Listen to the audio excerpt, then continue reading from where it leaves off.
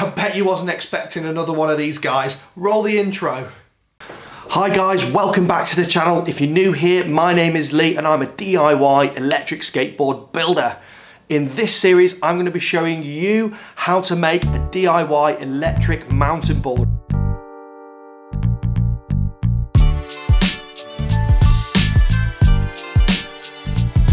From scratch, component parts.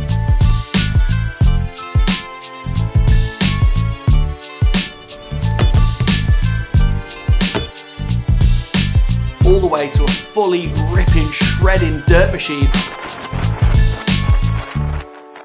Let's do this.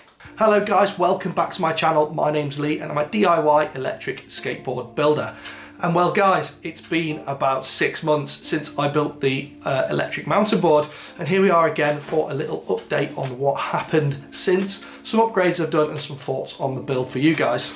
So guys, it's been about 6 months since I built the board, and I have made several upgrades to the configuration that I ended up with in the last video in this series.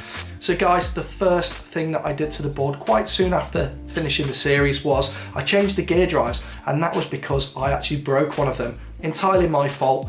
I didn't put it on tight enough and one of the drives came loose and the gears collided, destroying the POM wheel spur gear. Now I contacted Etox to say, I've just destroyed one of these gears, and he said to me, no worries, I'll send you a new one and some new casings free of charge under warranty. He's under absolutely no obligation to do that, but he did, and I changed them over on the board because the original casings that he supplied to me were in case you're using external sensors, and I'm not, I'm using sensors in the motors.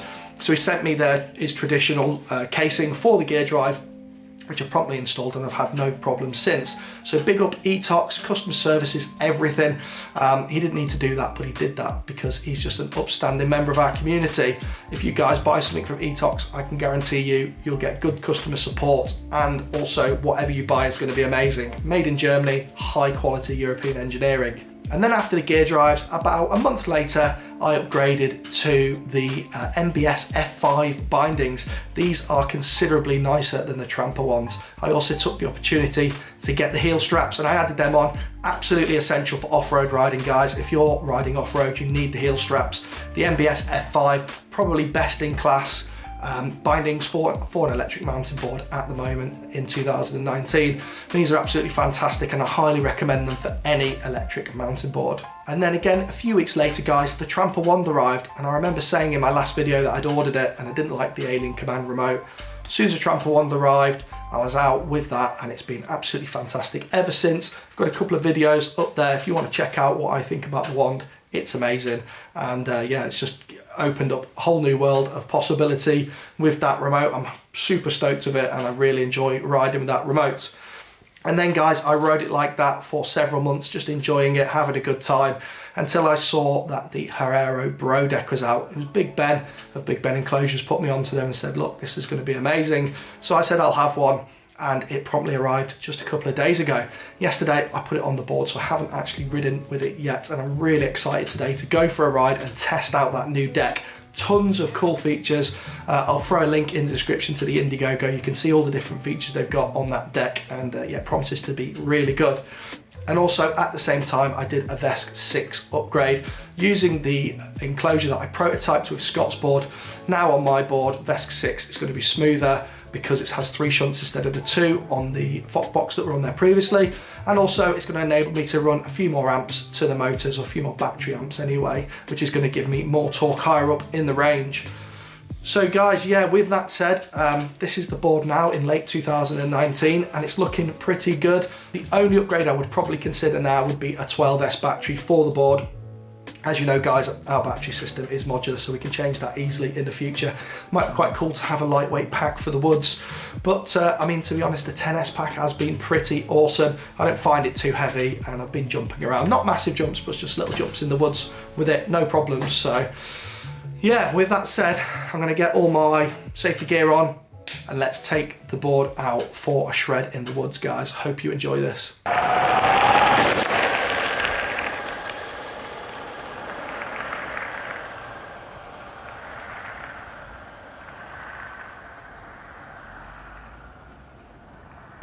Right, before we get into the woods, guys, I think I should just talk to you a little bit about the safety gear that I wear these days when I'm riding this board. First of all, gyro switchblade full face helmet. Protecting your chin is really important on a mountain board, guys, and I really recommend a full face helmet. I ride the gyro switchblade.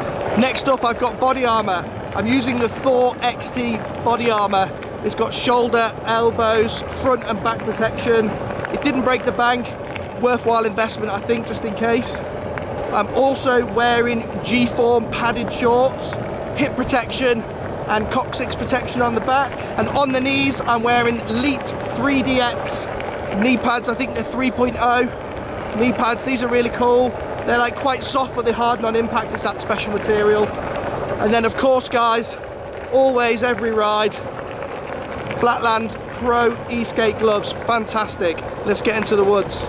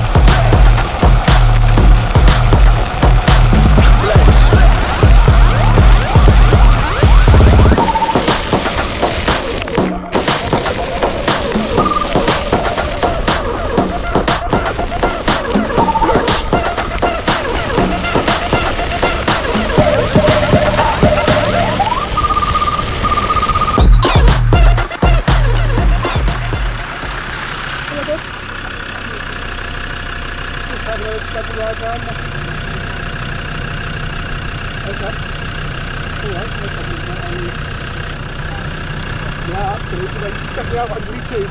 Lee Wright. I build and test and review like electric skateboard and stuff. I'll make myself scared. Thanks, bud. Yeah, all the best, mate.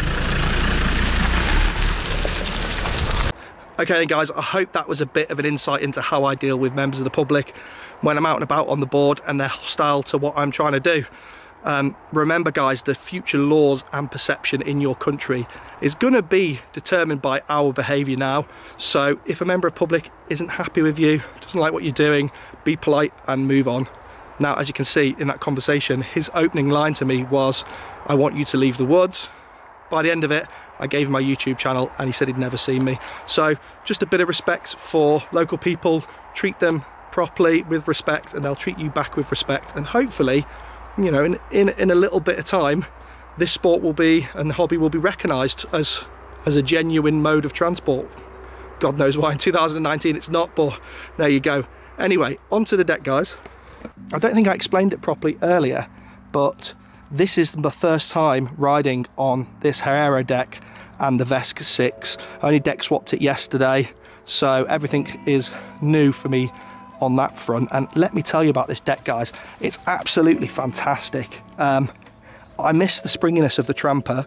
Yes, for jumping, that spring to get you off the ground is missing. But that said, when you land this thing, it's super stable, way more stable than the Trampa. Gives me more confidence to go faster. So it's definitely a win for me, this deck. It's absolutely lovely. Way more stable, way more control. I love the wide foot placement. I love this flat carve thing they've got, which is where the deck has a camber to it, but not here. It's actually flat where your feet go, and that just means that it's a lot more stable and your feet are not like that. They're sort of flat on the board. It makes for an awesome ride. Really enjoying it, guys. So yeah, guys, also I'm filming with the GoPro Max today. All of the ride footage is the GoPro. Let me know if you like it. It's better than the Insta360, I think, but yeah, let me know. And with that said, guys, let's get back to the riding because I'm dying to get back on this board. So yeah, in a bit.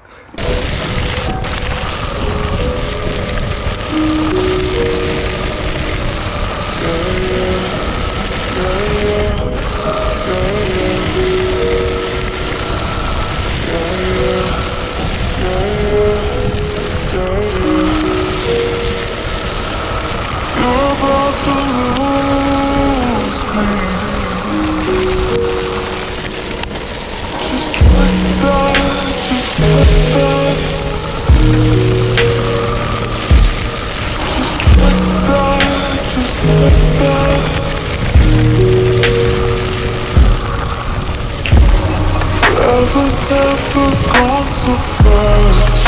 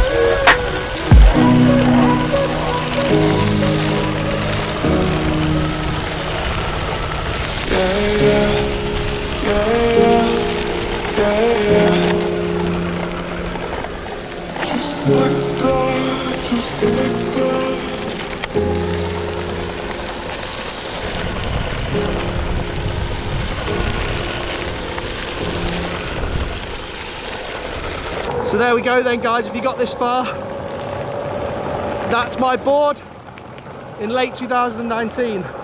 It's pretty awesome now, I'm really stoked about it. Might make a bigger battery, higher voltage, but other than that, I love it. Onto that Haero Bro deck. Guys, I love it, it's fantastic. Brilliant upgrade, one of the best upgrades I've done to the board, absolutely. Yeah. Really improves that ride, makes it super stable. Had so much fun in the woods. We did 7 miles, guys. I don't know if you can see that. 7 miles we did. Of just pure fun. I don't know how anyone could argue that that is not some of the most fun you could have on an electric skateboard. Absolutely fantastic, guys. So, yeah, I got on tour with Trampa this week. There's a lot of the reason why I'm trying this board out is because on Friday, we're doing a meet-up in London with Jay Boston and Trampa. And then on Saturday, we're back in London taking Jay Boston and Trampa on a tour of London. Sunday, we're going up to mid-Wales to ride the Minotaur Trail. And then onwards, we're doing some other cool stuff. I'll be taking the camera, guys, and documenting as much as I can. It's going to be an absolute riot. But yeah, the board is signed off. And I'm signing off. I'll see you on the next one, guys, next week. Awesome content coming. See you later.